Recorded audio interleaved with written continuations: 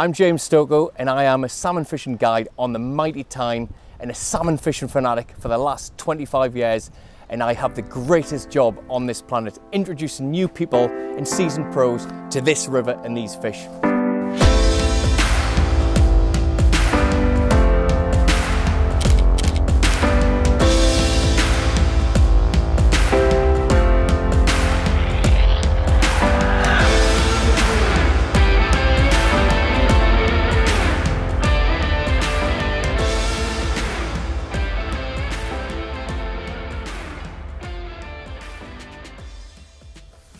So one thing I love to do when I'm fishing is go light.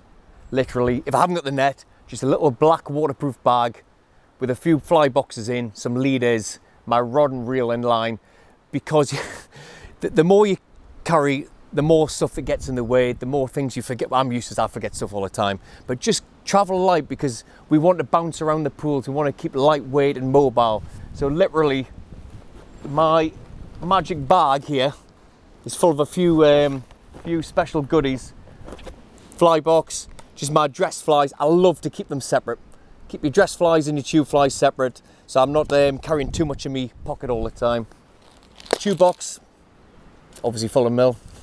Another fly box, just random stuff. I do like to take a selection of these flies that are in my bag, put them in a small handy one, and just keep them on us all the time. Like a select few, just like my favourite flies that I'm going to be using. Other important things, leader. I always carry too much leader, but you never know when you might need more. I do chop and change quite oftenly, subject to the time of year. So I'll have a 13, a 15 and a 17.5 leader there. Like I say, that masterclass stuff with the diameter of the leader is the best I've used yet. It just gives you an extra edge in the summer when you're fishing long leaders and tiny little flies. And even in the back end as well, I'll even push it up to 20 pound, just to have a bit more solidity. And the hooks, always got to have tube fly hooks. More the merrier, ranging from about size 12 to size 6. If you can get away with a bigger hook, I much prefer a bigger gape hook, because those small hooks sometimes with bigger fish, I'm always gentle and delicate when I'm playing them, but if I've got a bigger hook, I can play the fish a little bit harder. And one more thing that I always tell clients and guests and friends that fish, when you're fishing for fresh fish, their mouths are so soft, so it is critical you don't overplay the fish, don't rive on with them, just be nice and delicate. And the most important thing, when you get a take, do not strike. Hands down, do not strike. Let the fish hook itself. If you want to fish with a loop of line or straight off the reel, or if you even figure eight or moving it, just keep it locked for a split second, raise that rod very slowly, and just either let the fish take the loose line or get it on the reel. A lot of people will rush to get the line on the reel. You do not want that line to go slack, and if the fish runs towards you, it's exactly what's going to happen, and you're possibly going to lose the fish.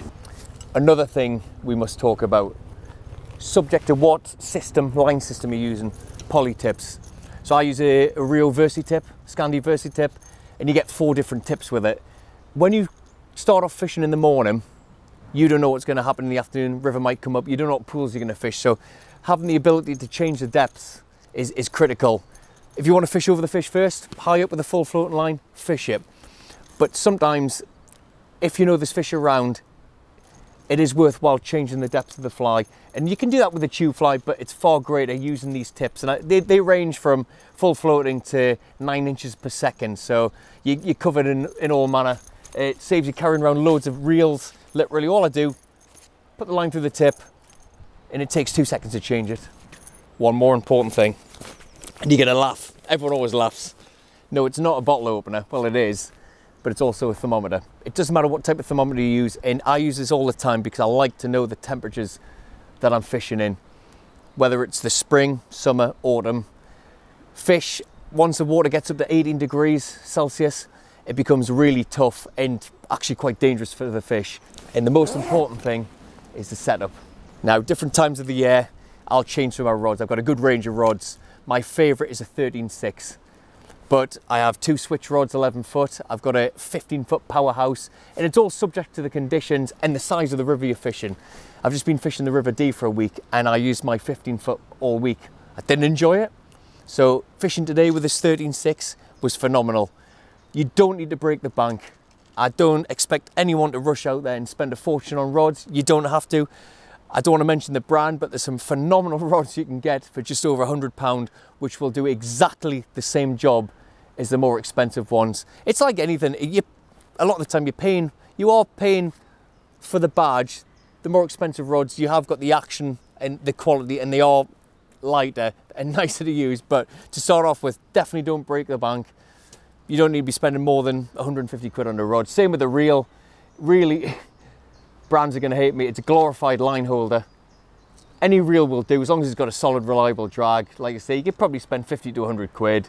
For me, the most important thing is the line. I like spending a bit of money on a line because it's the one that is getting projected across the water. A well-balanced line. All the rods are marked up. They tell you exactly what line rating. Yes, you've got spare lines, which can be up to 60 odd feet long.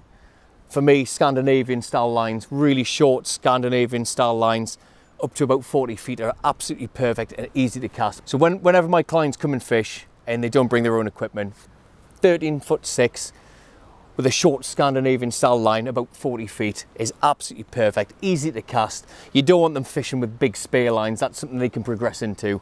And a lot of the guys are coming from different backgrounds, coarse and trout angling, and you want to make it as easy as possible. So that's my sort of go-to kit, shall we say.